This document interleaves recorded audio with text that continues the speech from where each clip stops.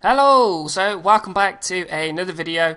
So another thing that I've noticed quite a big difference in the UI is the task manager. In previous versions of Windows it's pretty much stayed the same, but as you can see now it's completely different. Now looking at this, there seems to be two different sections to it. There seems to be the more basic one that we're looking at right now, which just shows you the applications that are running in the background. So I've got that search build running, Camtasia Recorder to record this, and Notespace that I opened from the tile sort of interface.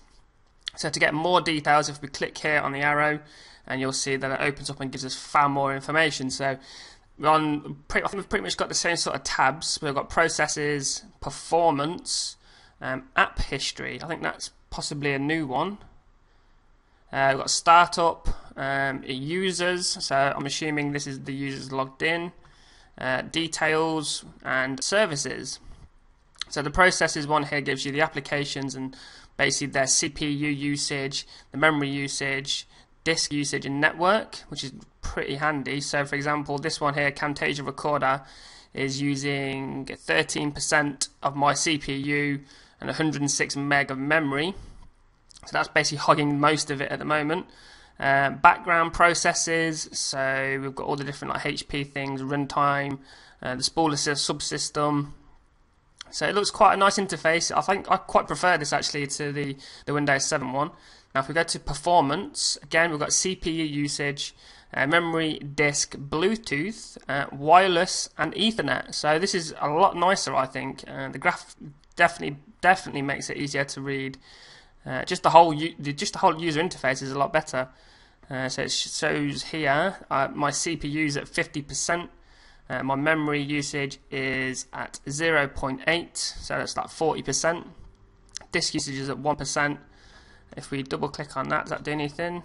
If we right click on it, we can change the graph to logical processors.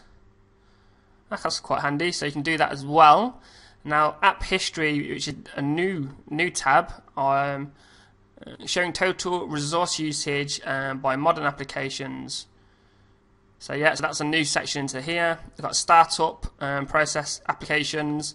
We've got users. So if you've got multiple users logged in, I suppose you can see what they're taking up of the system. So it's just me logged in at the moment, and I'm using obviously pretty much half the CPU at the moment. And I'm using all of these different applications by the looks of it, processes. So again, that's quite handy. Details is what we've had previously anyway, so I use this all the time at work to figure out what has been using the most memory by sorting it by the column. And then we've got services as well. So that was just a brief overview of the new Windows Task Manager. So as usual guys, thanks for watching. Please leave any comments below, feel free to subscribe, and I'll catch you in the next video.